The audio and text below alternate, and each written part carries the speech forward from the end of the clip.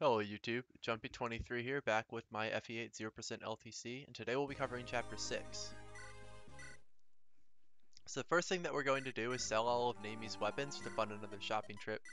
You may remember that I said she contributes in exactly one map, and she hasn't done that yet. Don't worry, I didn't forget. Chapter 6 is the first Fog of War map. What this means for a casual player is that you can't see all of the enemy placements and movements. What this means for an LTCer is that you get oodles of free staff XP with Torch, so Moulder just bought 2 of those. Ross is going to get his really long-awaited promotion to Pirate now, and I've talked about this for so long that I've almost certainly said all there is to say about Ross at this point. But I will be glad to see his ass on the bench. Chapter 6 is a kill boss map. Vanessa just barely has enough movement to drop Seth next to the boss on turn 2 to kill him on enemy phase. An enemy phase kill is actually superior for our purposes anyway, because it lets Joshua get an extra enemy phase of XP and Armor Slayer use grinding. This comes at the cost of reliability, but this is GBA, so who the hell cares? Natasha takes her Mend back, and she's gonna death grip that for the rest of the game. And Seth takes the secret book here, because he does so much combat in the early game, I gave him this for reliability, but later maps made me wonder if I shouldn't have saved it for my late game carry instead. In particular, there's one boss who has exactly 10 luck to my carry's 10 crit. Secret books give 1 crit, so this really could have helped there. Seth also takes the Dracoshield, and I have no regrets about that. Vanessa dumps her inventory to improve her avoid rate against fighters. She fights a couple of these here and no sword masters, or no sword enemies. Because all we care about is her surviving and not her doing any damage, this is a good idea. She also takes our first pure water. Soon we're gonna run out of those and I'll wish I had more. As you can see, I don't even bother actually using the torch to illuminate tiles for 2 reasons. 1, I saw the enemy placements on FireEmblemWad.com, and 2, I copied this strategy from Graded Stick.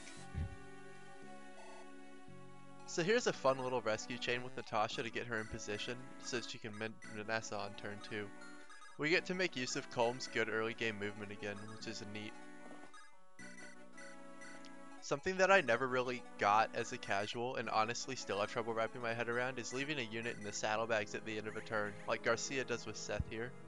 The downside is you start the next turn with 1 fewer unit, but the upside is that you get longer rescue chains and more interesting rescue chains because you get the give command instead of only having take. It's a fun thing, and it always makes me feel big-brained when it works.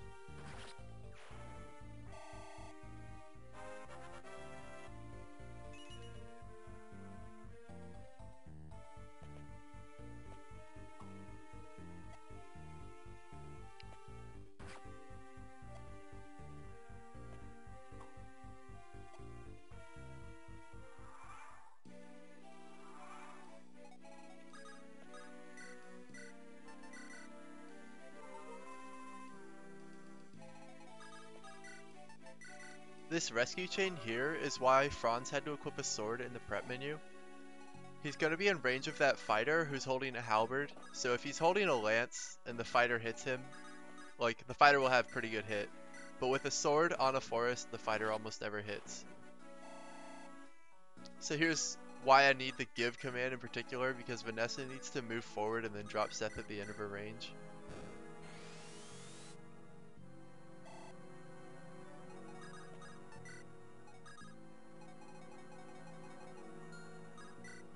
Joshua's going to do the rest of the Armor Slayer grinding right here, and he's going to grab a full level off of it. He's standing on a fort, but he faces so much combat from fairly accurate enemy types that he has a real chance of death. If 4 out of 5 hit, he's a goner.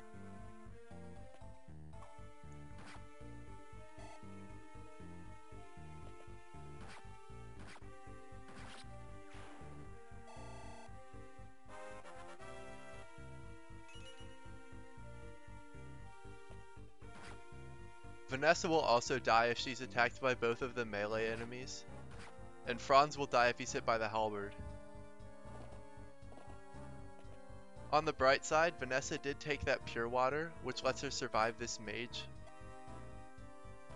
And Seth, being the broken unit that he is, can easily and reliably one-round the boss, and that clears Chapter 6 in 2 turns. Thank you for watching.